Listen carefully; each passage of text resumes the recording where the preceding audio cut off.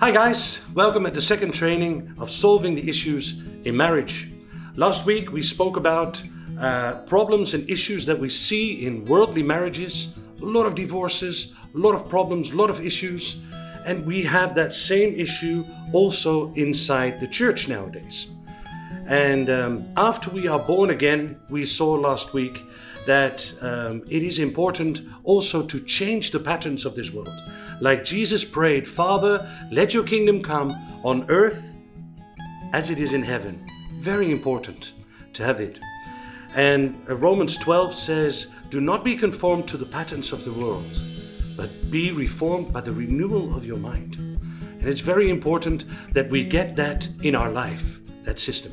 So we're talking about changing the patterns now. We're changing the patterns in marriage. And this course is going to be about communication between husband and wife. The most important thing that we need to talk about is the one organ that's actually the gateway to hell. James 3 says that the tongue can be used directly out of hell, which means that everything that is evil, darkness, things that come from the devil can actually be brought into this world through your tongue. And what we see a lot in marriages is that people kill their marriages in using their tongue. We describe two main points in negative communication or using the tongue wrong. And that's intimidation is mostly done by men. It's "Rah, I don't want this to happen." And it's a physical, it's strong, and it's communicating towards a lesser opponent or your lesser opposite in the marriage, and it's communicating, I dominate you. And that's a wrong way of communicating. The second one is manipulation. And manipulation is actually not saying anything, but trying to communicate your will, to bring over your will to the other and trying to convince the other to do your will, which is not good either. Both are rooted in sorcery. And sorcery is basically trying to take control of another person. That's not how God meant it, and God wants to do it the right way. The one thing that we see is that we raise our voice to get what we want. We want to use our dominating posture to just get what we want. The goal is not to serve the other, not to give to one another, but actually to get what you want. And that's not what marriage is all about. But I'll explain that later on. The second way of communicating is degrading or humiliating your spouse. And that is actually betraying the most important thing that husband and wife have together. Since the beginning of creation, Adam and Eve were naked towards one another. And that was physical. But if you look at the essence of marriage, a husband and wife are naked in everything. A wife can see everything of her husband, and a husband can see everything of his wife. And when you reveal that to others, or when you degrade or humiliate one another, you break that shame zone. You break that trust. That's very, very awful way of communicating. Also, one of the ways is trying to win an argument. The next point is to win that argument, not listening to one another. It's very important to understand that we are not here together to win that argument, but you're here together to find a compromise together. You're not better than the other person. And this is something that in the demonic world, it's trying to dominate, to get your will towards one another. And in this case, it is actually to win that argument, actually placing the other one below yourself. And that should be avoided in any case. Also, the self-pity game. A lot of people, if they can't win the argument, they go like, oh, they feel sad about themselves and they walk around, or they make it very clear that something is wrong. The self-pity game needs to be moved aside. And it's very dangerous because at that moment we also try to convince the other person to do exactly what you want to do. We know of an example of a lady that every time when she was asked, what are we going to do together?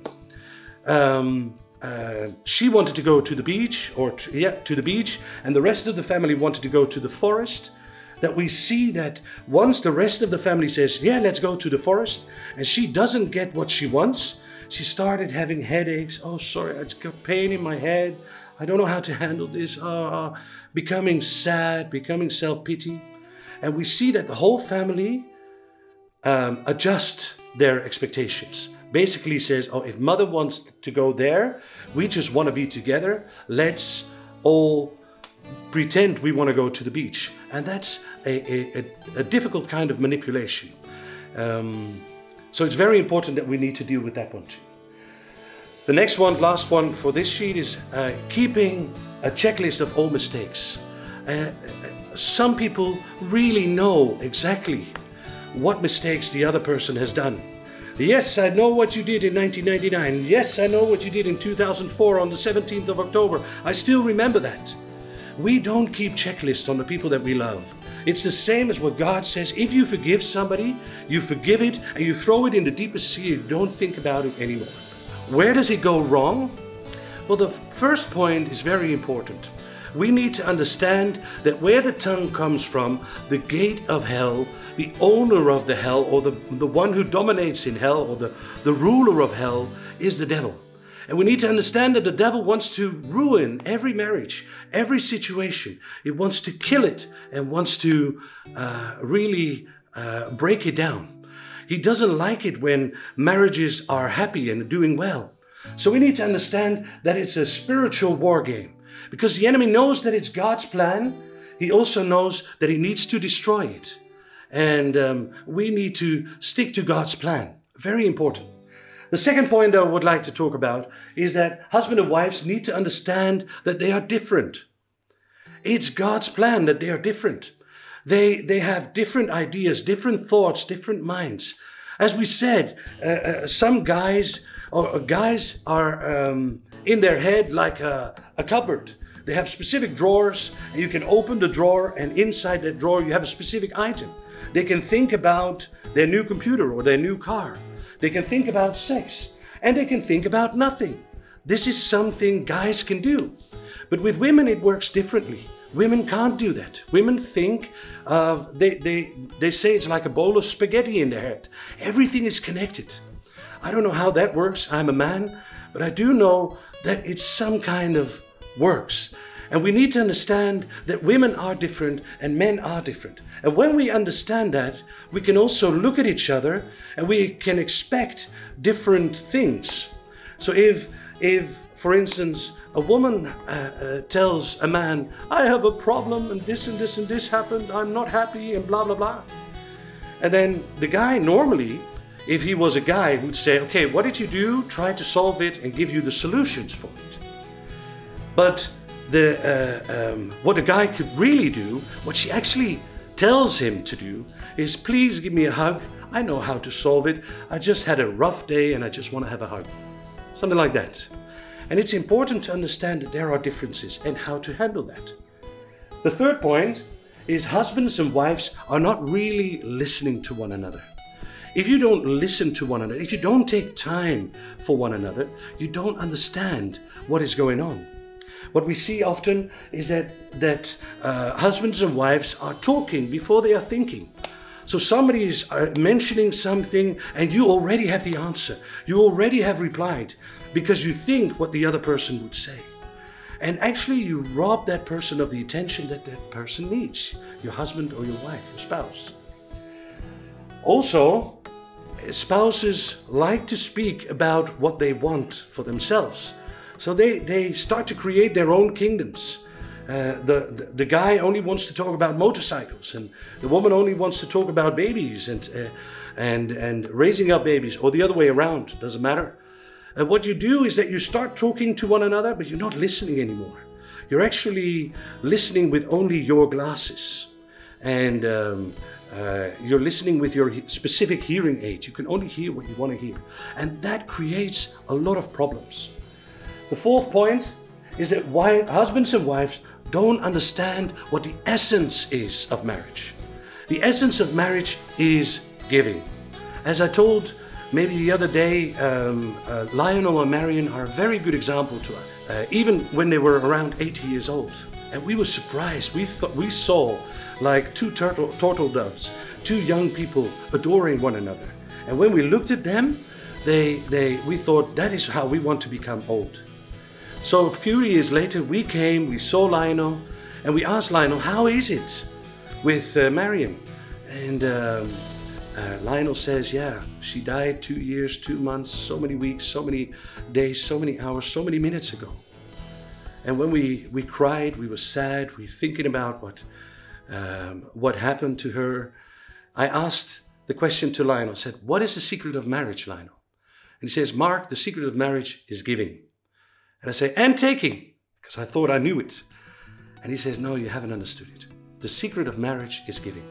This is the essence.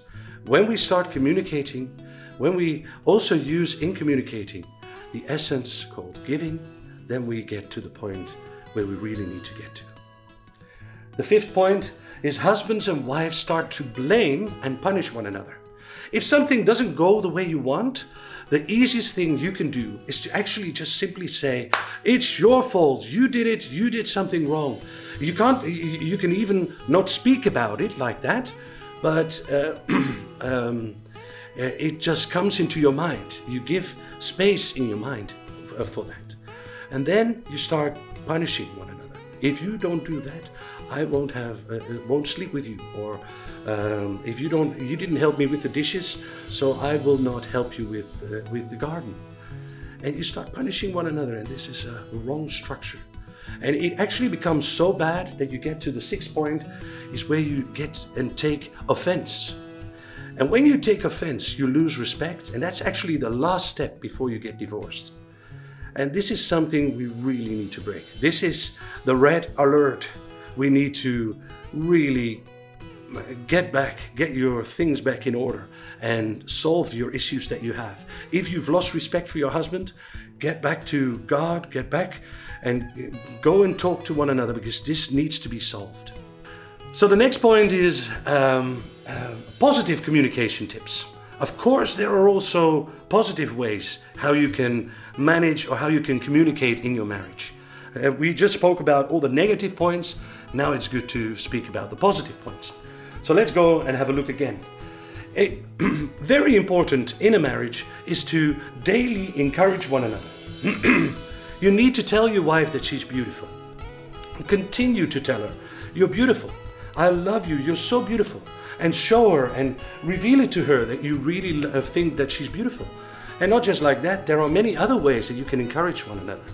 But also he is also desiring positive words. So tell him what you appreciate about him. Tell him he's strong and that you feel safe with him. These things are good for a man.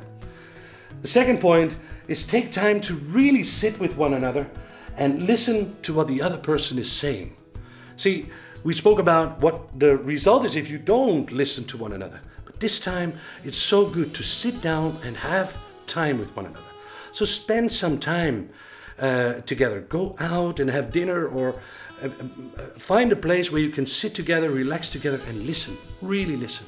Ask questions. What are your desires? What do you want to do? Where do you want to go to? What do you want to learn? What do you want to...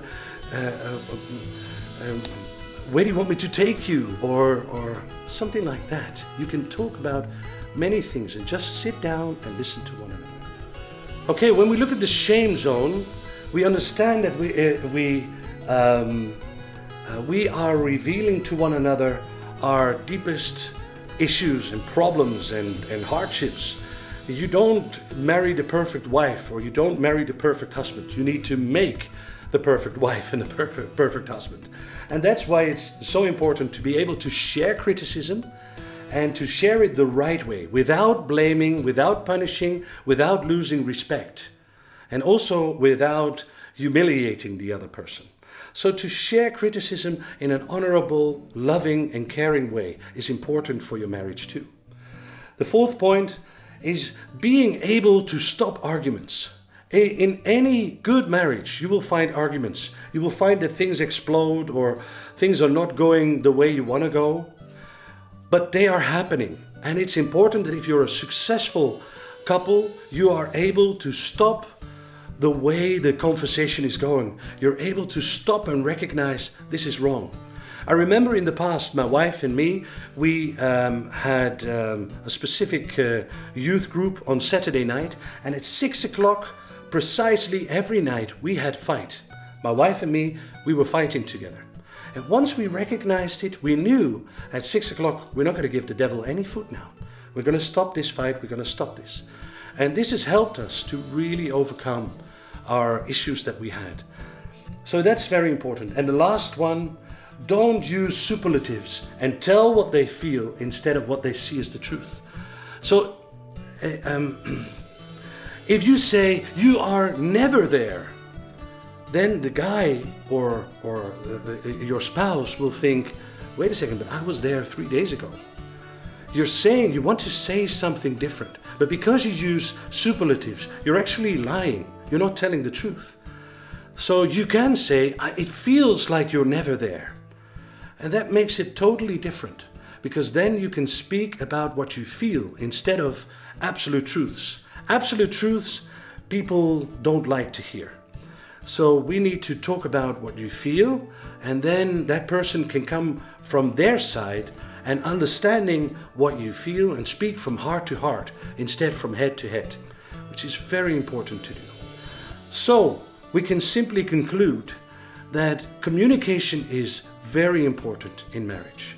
We know that when we look at communication, it is the key, the basic, the foundation of marriage. When you can speak well, when you can talk to each other well, when you understand each other well, then it's actually like a turbo engine on your back to get your marriage on the way to find the secret of marriage. So I hope you got something from this teaching.